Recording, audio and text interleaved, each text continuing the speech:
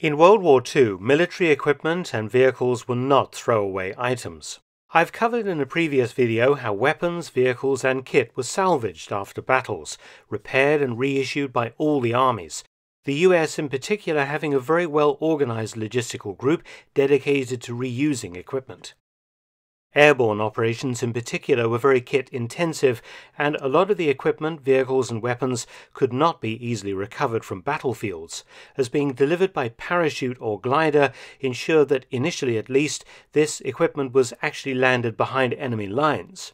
However, an enormous and largely forgotten recovery operation was launched following one of the biggest airborne operations of World War II, Operation Market Garden in the Netherlands in September 1944, targeting one very valuable resource that had to be recovered for reuse: gliders.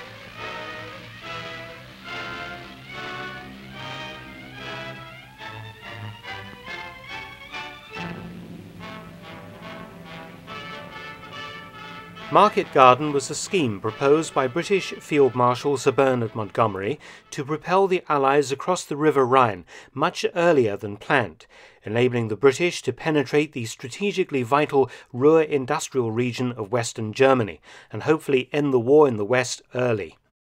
The plan was deceptively simple.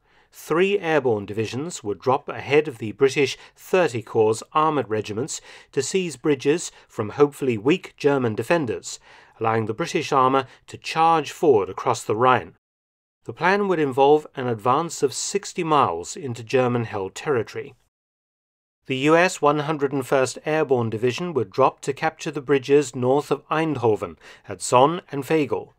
The US 82nd Airborne Division would seize the bridges at Grave and Nijmegen, while the British 1st Airborne Division and the Polish 1st Independent Parachute Brigade would snatch the road bridge at Arnhem and the rail bridge at Oosterbeek. 30 Corps would drive up the narrow road, relieving each airborne element in turn until it reached Arnhem and crossed the Rhine.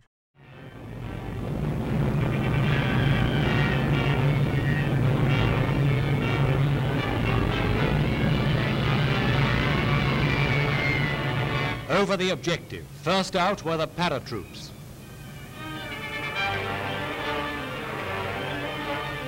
This bold venture was a far cry from the aerial invasion of Crete. Within the brief space of little more than 3 years, Germany has been left far behind in aerial warfare.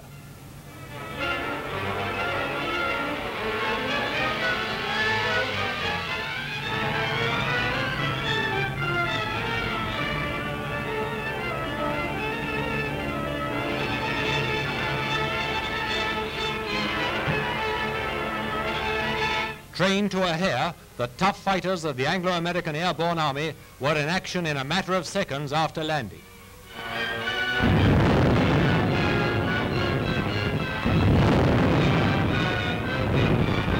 Their first task was to neutralize immediate enemy resistance and clear the way for the gliders to land without enemy interference.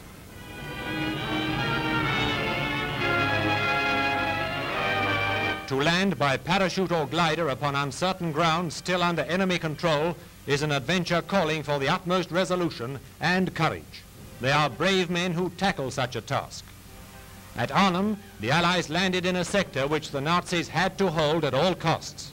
Bad weather made Allied reinforcements from the air almost impossible. For sleepless days and nights, the Allied troops held out against overwhelming odds before they were withdrawn. German resistance was much harder than anticipated, and though the 2 US divisions were successful, the spearhead British 1st Airborne Division was very roughly handled by the Germans, and though they managed to hold one end of the Arnhem Bridge for several days, eventually what was left of the division was withdrawn. The majority of it, some 80%, however, were killed, captured or wounded.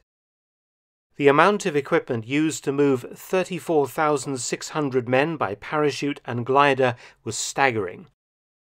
1,438 C-47 transport planes carried the paratroopers, while the number of gliders involved was 2,160 CG-4A Wacos, 916 airspeed horses, and 64 general aircraft Hamilcars.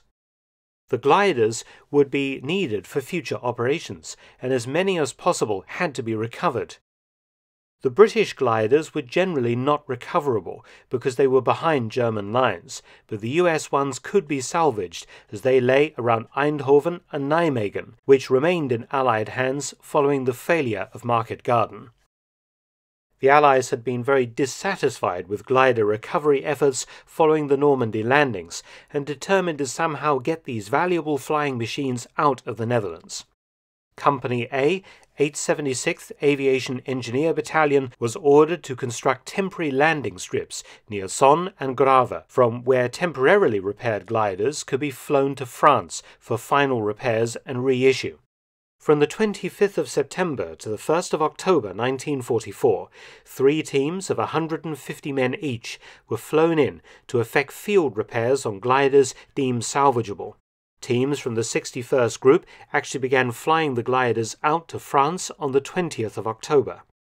These teams required a lot of supplies and equipment, which was initially flown from England straight to Brussels and then taken by truck to the forward areas. Later, flights were made directly into Eindhoven, involving hundreds of aircraft movements.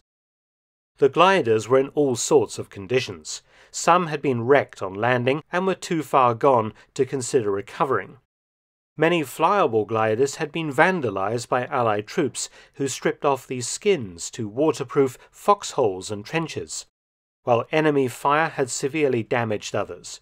The weather had also taken its toll. The 82nd and 101st Airborne Division's positions were still within a few miles of the front. For example, the Grave area remained under German artillery fire until December 1944.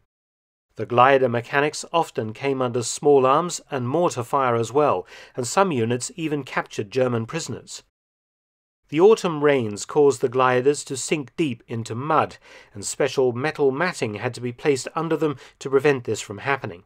Initially, C-47s would land and pick up the gliders in the traditional manner, towing them out. But heavy rain caused the airstrips to flood, and another method of recovery was perfected.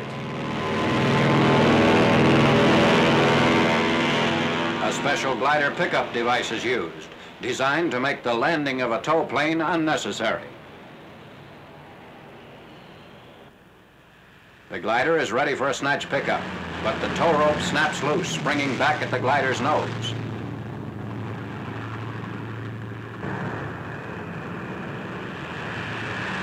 Another snatch pickup proved successful, demonstrating the practicability of retrieving a glider from a small pasture or relatively short takeoff strip. In October, a severe gale wrecked 115 gliders that were awaiting recovery, putting the program back severely. By the 22nd of November, a total of 111 gliders had been flown out. By the 28th of December 1944, this total had been raised to 281. But many of these salvage gliders were not popular, being worn out and patched up and treated with great suspicion when they were reissued to the Tactical Transport Command.